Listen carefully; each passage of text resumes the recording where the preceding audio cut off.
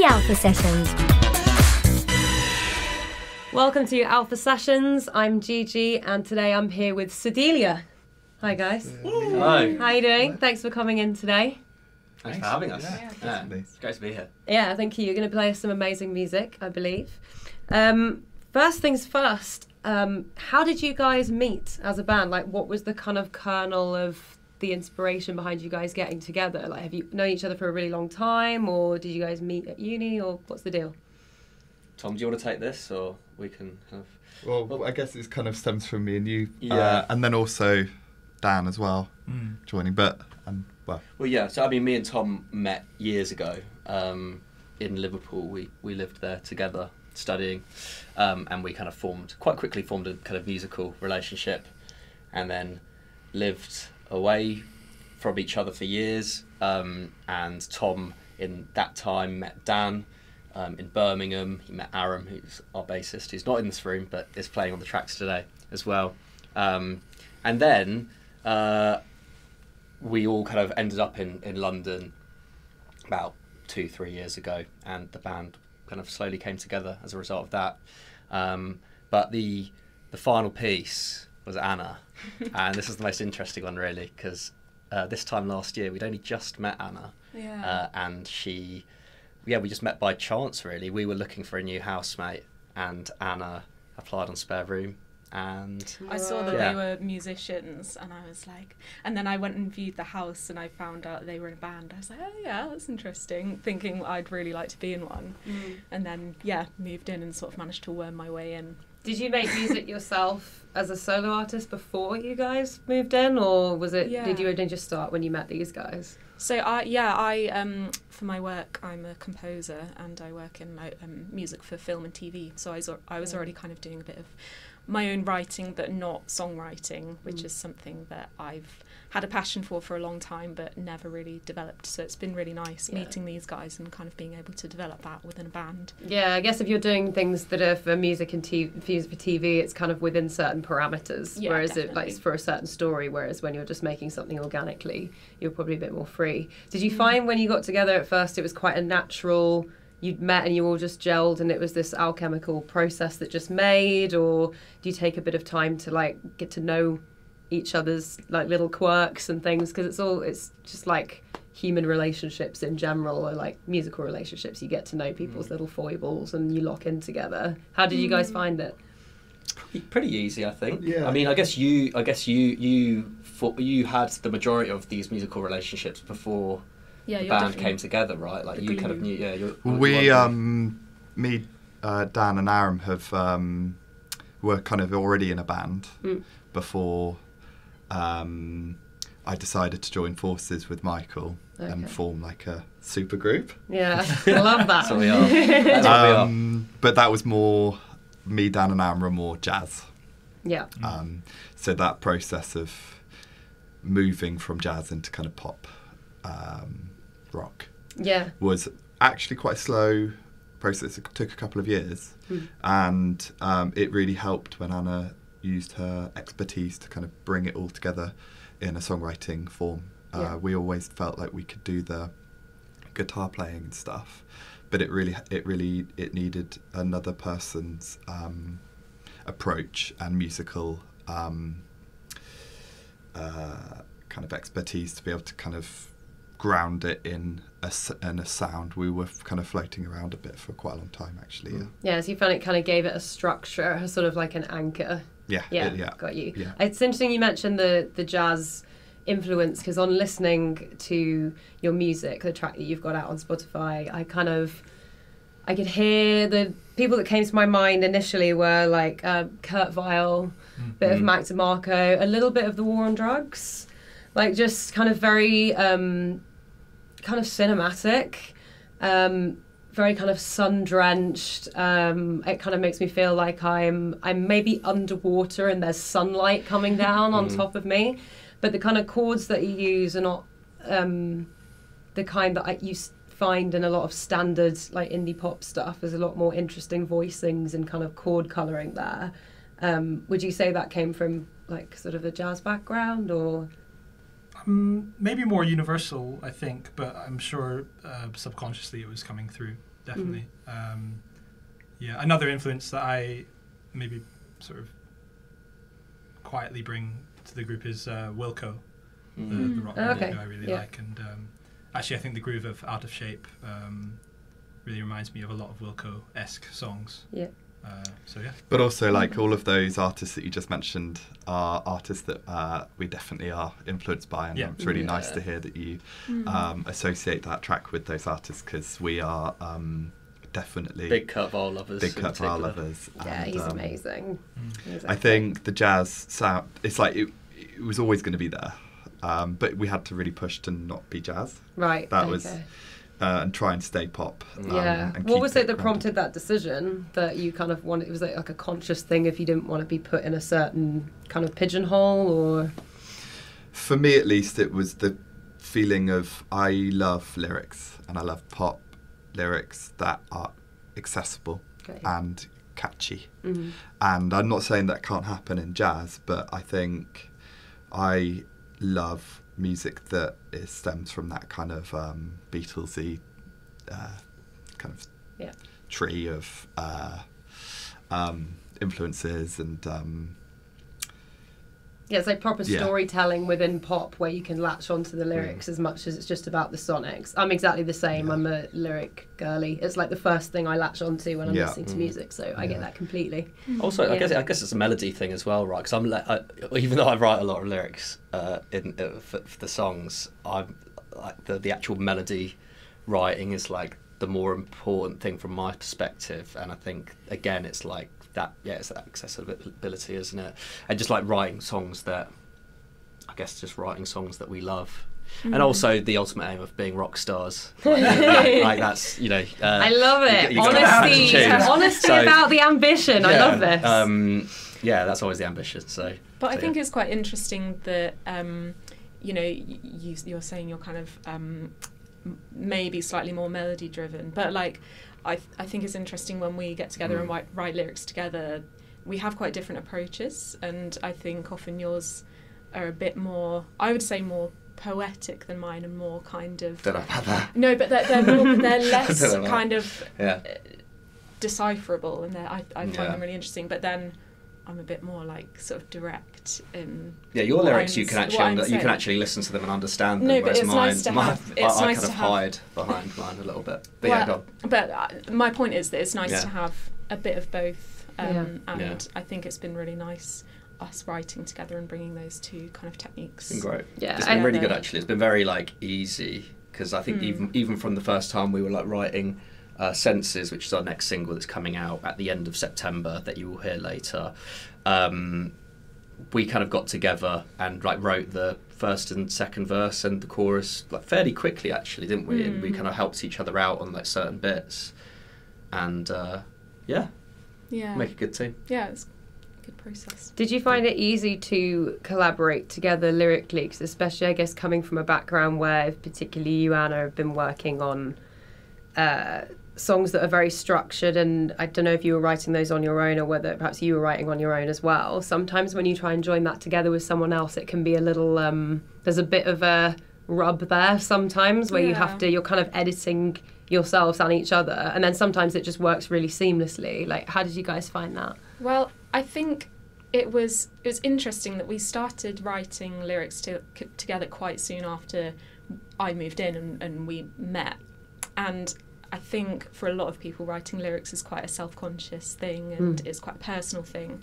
But it was quite nice to be able to just get in a room together and be like, because that song we didn't really go away and think about it too much. We just kind of got together and said, and kind of sat there in a room like in silence sometimes, just kind of thinking and like writing stuff down and then saying, how about this? And it, just kind of immediately coming out of our brains. So it was nice. I feel like it was very organic in that sense. But also I felt like I wasn't too self-conscious about it, because we were both just completely sharing like what we were thinking of in that moment. Yeah, that's cool, because I think it really speaks to how comfortable you feel with each other if you feel like you're on that level when you come to write something, if you feel like you can make suggestions and no one's going to take it super personally. Or that's awesome. Well, first of all, we're going to hear your upcoming single, Senses, which I believe is out at the end of September. Amazing stuff. This is Sedilia with Senses.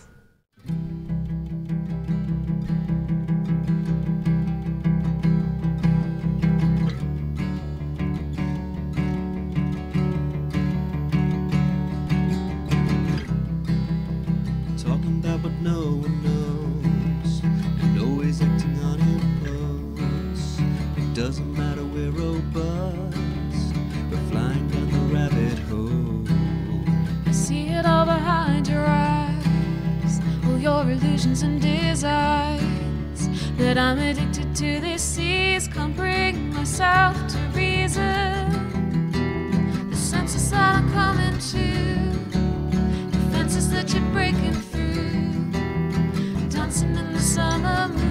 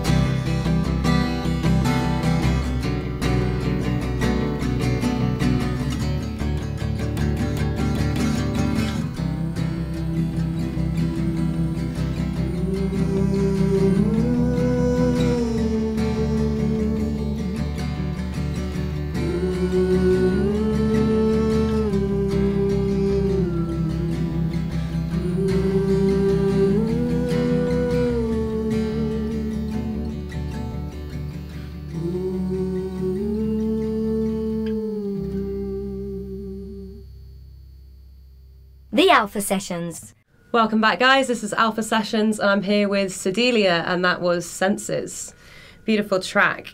Can you speak to a little bit of the initial spark of like the inspiration for this song? Wow, I mean, it started, it's been in the works for a while. I mean, Tom, you came up with the initial kind of musical idea for it, right? And then it went through a number of different kind of versions. All sorts of subject matters came up in this song, including the Dungeons and Dragons themes. Yeah. Wow. I mean, we had a little bit of a crisis with the song about a while ago, and it coincided with.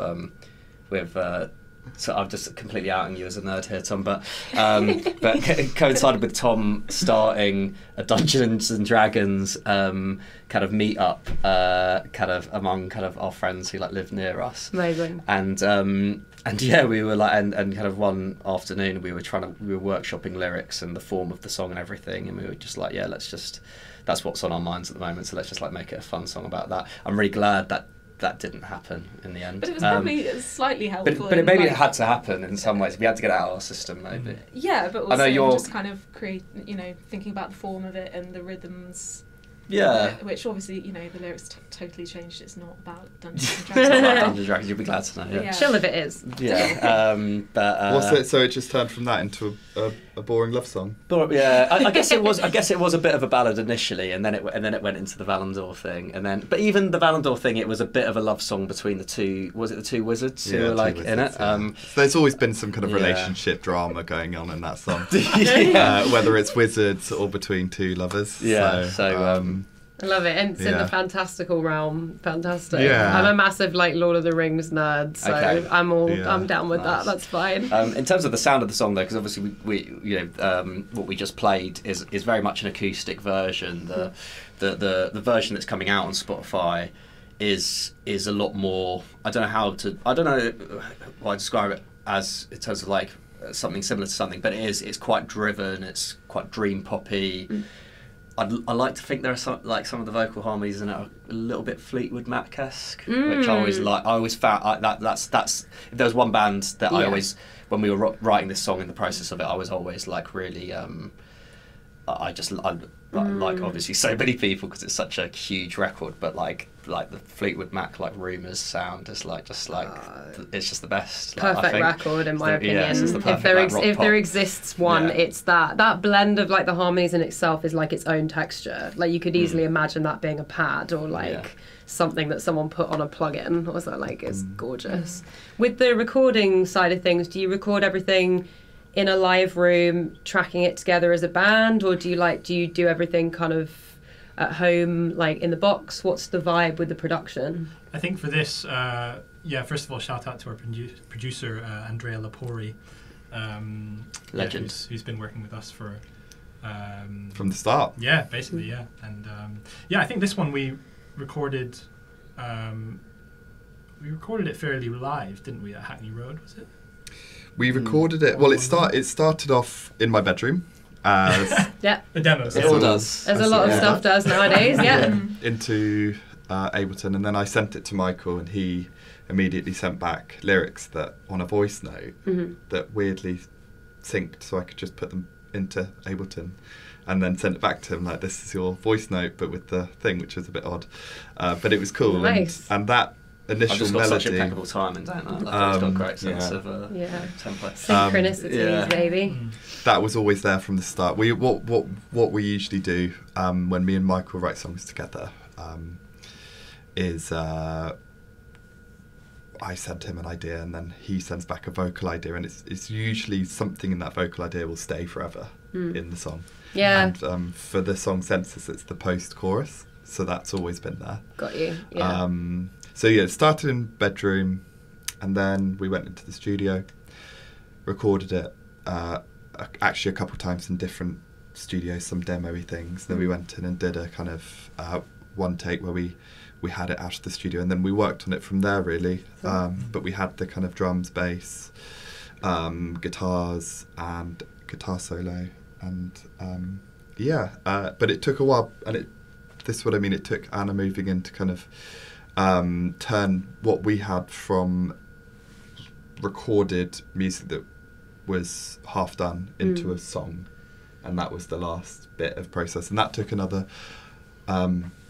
8 months actually, because we all have different jobs and it's bits and bobs, and it's a long process. Doing what you can. It's amazing. If it was an 8 month process, did you find it quite easy to keep, because you were saying from the original voice note, there's like sometimes first takes, I check myself now before I even do a guide, because I'm like, this will probably be the one that you end up keeping from experience, because there's a certain rawness that's in that first one that is really hard to replicate if you try and re-record it perfectly. Did you find that was easy to kind of hold on to through that process, or did you kind of have to do a few takes towards the end of it before you got back in the vibe? Because I vacillate massively between those two poles. I mean, the song went from the first instance, like the song probably got like 10 BPM quicker, and like it transformed so much, despite that they're still being generally speaking the same chords and the same kind of vibe. It went through a lot. I mean, I think we had like finger clicking on it at one point, didn't we? So it's been a bitty process. So in some ways, it's like I think I'm similar. Like I love the first recording of anything, even if it sounds like. If it actually sounds, technically bad. I do love that, but it's like, yeah, given that the form of the song changed so much and everything, it's like, I think in the end we kind of made something that was so distinct from what it was originally that it didn't matter so much. Right. And it was really, I think it really was like when me and Anna went into the studio and initially recorded our vocals on it, on what we'd kind of settled on, it kind of felt like that's when it felt like it really fell into place, which was really nice, because it felt like all that work that we'd gone through with that song, which we torn our hair out a little bit with it. It really felt worth it at that point. Yeah, it's like the whole process. Eventually, you just get to the point where you're like, "Oh, should we just scrap this whole thing and throw it in the bin?" But I'm glad you didn't, because it's a beautiful track. Next thing we're going to hear from you guys is "Out of Shape," which is the first single, which was released back in May. So you're going to play an acoustic version of that for us. This is Sedilia with "Out of Shape."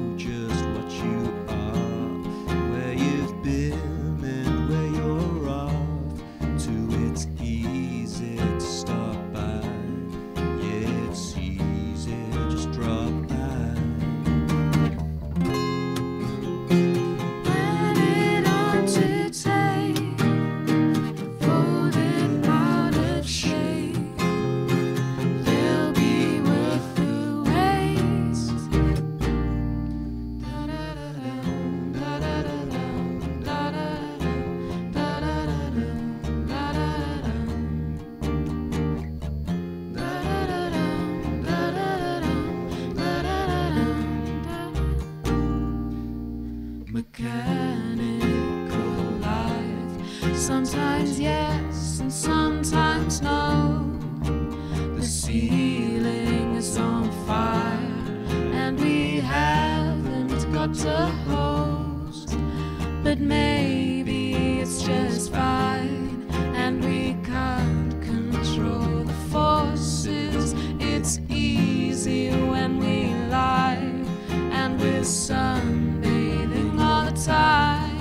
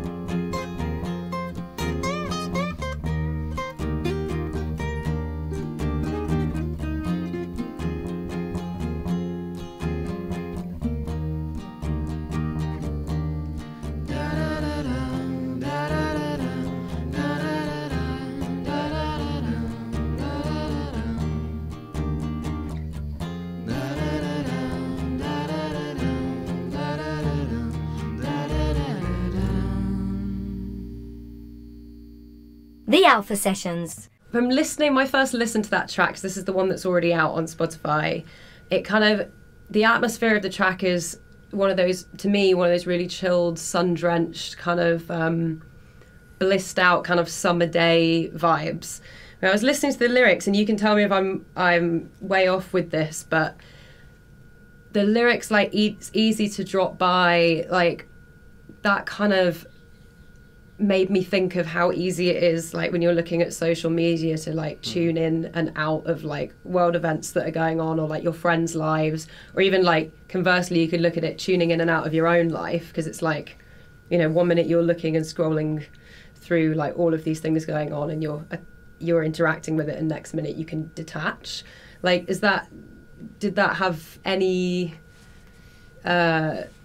seed of the inspiration for the song, or am I completely way off? I think you're pretty much there. Like, I think that's really interesting. I never thought of that.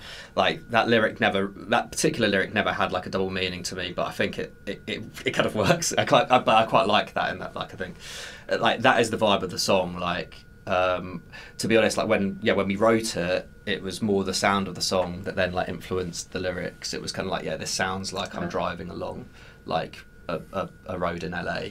Like, that's what it feels like. It feels like I'm driving along. So that kind of influenced it, and then like the idea of like, I mean, I guess what like I've never been to LA, but the idea of what LA is like, it's very kind of it kind of like embodies a lot of like, you know, I guess like modern life, like living in a bit of a dream world when actually like you're surrounded by like, you know, everything's actually on fire and there's not really enough water, and like, you know, and everyone's a bit fake, and everyone's just everyone's trying to like push out a kind of fake image of themselves, or an image that, you know, that takes your attention away from what's going on.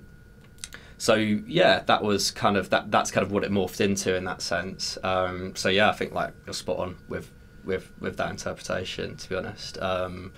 So yeah, like that's kind of what it morphed into. It kind of feels like almost the theme of like escapism, which I suppose you could say like LA and that dream life and all of what that sort of glittering scene kind of promises. And I feel like maybe social media can be in a similar sense. It can be escapist if that's what you make it. Do you find it, like, especially being in music, so much of what you do is connected to social media now? It's nigh on impossible to kind of be in this industry without that. Do you find when you're creating things, it's quite easy to detach yourself from how you're being perceived, like from what other people are going to think of it until after you release something, or it's time to release it? Or do you find you have to really kind of defend those boundaries quite a lot, like within yourselves? I think that, well, ever since I've been a part of the band, it just feels very much like we're gonna, you know, write what we want to write and be the people that we are. I think we're all there are a lot of different personalities in the band. So it would be quite hard for us to have like one particular image of ourselves as a band all the time, and to be too worried about that. I think that would be there wouldn't be a lot of point. So I don't know, I don't spend a lot of time worrying about that kind of thing, and that's been very freeing, I think, for me. But I'm aware that you guys kind of do a lot more of the actual social media, like important stuff, like making sure we do have some kind of presence, and you know, marketing when we have gigs and stuff like that. So it is really important, and you know, it's not easy to detach yourself from it completely, but I think that we just try and have fun, and when we post things, a lot of the time it's just us kind of having fun and, you know, doing our thing. Yeah, it's so refreshing to hear that, because with a lot of artists, particularly a lot of solo artists that I speak to, they really struggle with like the kind of external perception, and if they're working with a label or management especially, it's so to do with numbers and streams and like how many monthly listeners you have, and it's very much to do with the metrics. But it's lovely to hear that you guys very much seem to come back to the creative, free-flowing kind of like kernel of the thing, which is lovely. Yeah, I think when we started as a band, it was always like make music with really good friends. Yeah, that's the ethos. It's really for a making music is for mental health, positivity. It's like kind of having an outlet and having a mindful thing in this crazy world. If it was about taking it into the metrics and figures, it would defeat that purpose. Sure. That doesn't mean that we don't want to be successful. No, like, it's both and. But like, I think we have so much fun. I think when we get together, and it's if anything else comes of it, then that's great, but it's really about that. And I guess coming from a jazz background, there's never been... That's very... One of the things that jazz does really well, it's like it's just for the music often. And this is in that mindset, but we make kind of pop rock records. But I think one thing I would say about the social media stuff is that, by the way, Dan's our social media manager.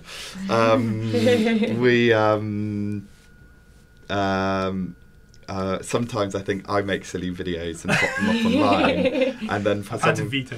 And Dan will veto, or someone will be like, "It's funny for you," and maybe Michael will get that joke, but no one else will get it, and that's not like. Do you remember we had some things like that? Yeah. Like, we had a particular photo, didn't we, of all of us? Yes. Yeah. It was a photo. That was that stupid photo of us at Strong Room. Oh, I actually quite liked that. I don't even know what you're talking about. And it was really silly. Well, which we directed, and I was like making a silly face in it. Was that one? Basically. Yeah. And it was like, we go on. I had to be a bit like, guys, I know that this is really funny for us, and like we know it's a joke, but if we put this up, people are going to think like, are these guys for real? Who do they think they are? So I guess you have to be a bit conscious. I think that's a thing though, isn't it? That's where like everyone in the band has their say in things, because I think if it was say just down to me and Tom, if we were just like a duo, I think it would be like overly flamboyant and very, very silly. Silly, very, very silly. Silly Delia, exactly. Yeah, love that. There you go. Oh, maybe that could be an offshoot, couldn't it? Yeah. Like electropop, like. Let's talk about this later. Yeah. Well, on that note, we're going to listen to your final track. This is Sedilia with Willow.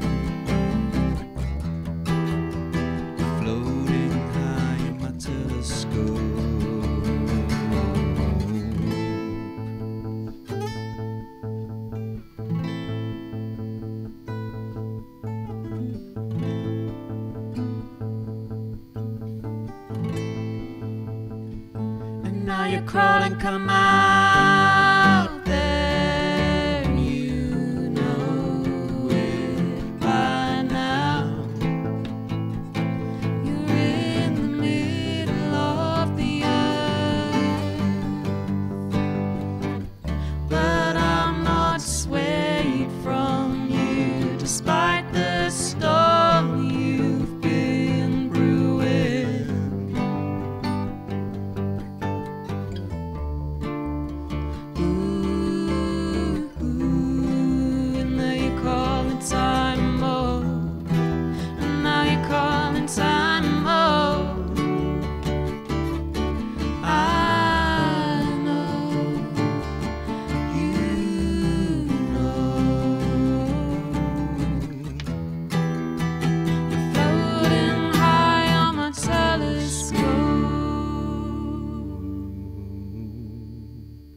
The Alpha Sessions. All right, welcome back. This is Alpha Sessions, and we're on with Sedilia, and that was Willow. Lyric from that one that jumped out at me was floating high in my telescope. What is that metaphor attached to? So this is a song that we kind of got in the works at the moment. We've not, it's not in its final form yet. So that is a bit of a sneak peek, I guess. and we've got a live video coming up kind of at the end of the year. We've got a few more singles actually before we've got Senses coming out in September, then around October, November time we've got another track called What Is It To Be coming out, and then we've got Ghosts coming out probably around Christmas, New Year sort of time, which is a lovely ballad that Anna wrote. They're all great tracks, and then around that time as well we've got a live video coming out which will feature Willow, will feature another unreleased track as well, so we've got like quite a lot lined up in that sense, which is really exciting. But in terms of floating high on my telescope, well, I guess it's a bit of a running theme, at least with like Senses and Willow. Like there's, it is a kind of a bit of a ballad, a bit of a breakup kind of song. Right. I know, awful. Yeah, I know. Yeah. You've had a rough time. You're the encourager of all of this. Really. You want us to just write like heartbreak songs all the time. I'm just following your lead and making situations up. No, joking. But I guess floating high on my telescope. It's all to bring it back to the social media thing. I think that's another thing. It's like it's hard to properly burn bridges like in this day and age. And I think if you come out of a thing with someone or whatever, it's so easy for them to kind of still be on the horizon in your mind because you know that you're going to see stuff on social media from them or whatever. Yeah. So I guess it was a bit of a reference to that, and also beyond the social media stuff, just kind of I guess it's just about like, I think people are often kind of in denial about the idea of like getting over something, like that thing's always going to be there, and that you're still going to think of someone. Yeah.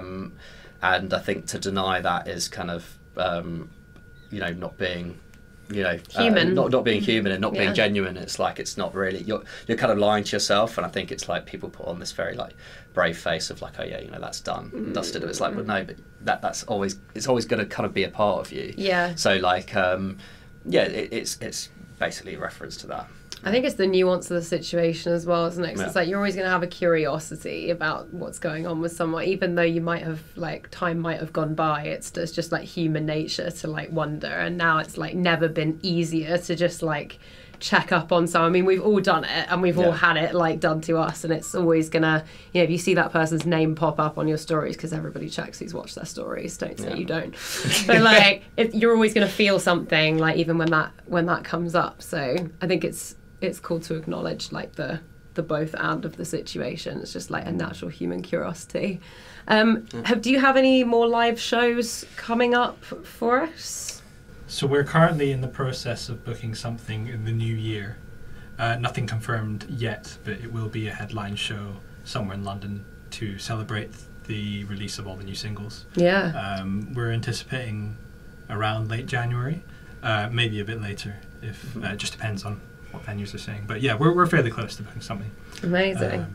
And hopefully more off the back of all the stuff we're putting out. We've got a lot of writing plans coming up, haven't we? Yeah. I think We've got our Sedilia holiday coming up. We're going to get together. It's not a holiday; it's a retreat. Writing retreat. Oh, it's a retreat. I'm so jealous. Yeah. So this I love to do that. When Tom talks about like having fun and like just it just being something in our lives which just like brings us joy, I think that's a really good example of it. Like we do go away when we can and like have a little like weekend of like writing and take over a Airbnb, put up a drum kit, put up our speakers, and then hopefully, if it's the right Airbnb, rock out until the early mornings. Yeah. Hopefully the people who own that Airbnb aren't listening. Okay, just terrorising the neighbours. But also, hopefully, and this will make you really jealous, our drummer is also a builder of mobile saunas. So on the next retreat, potentially, we might have a sauna, wood burning sauna. That's not bad. Oh, you guys are gonna have an amazing time. Where are you guys off to? Essex. Sick. Middle of nowhere. Sunny Essex. Yeah, but, hopefully sunny Essex. Yeah, so we've got loads more songs coming out, which is great. 'Cause they're done basically, so we've kind of done the hard work, and then we'll do another gig. Yeah. And so we did one already. But yeah, should be cool. Getting them ready for us to hear. Amazing. And you're on your social medias, you're on Instagram, TikTok, Facebook, Spotify, everywhere people would want to find you. Amazing. That is Sedilia. If you want to get more of a fill of like what's left of the summer's sunshiny vibes and to see us through to winter and give us a bit of joy, I would highly recommend. Thank you so much for coming in. Yeah. Cheers. Cheers. The Alpha Sessions.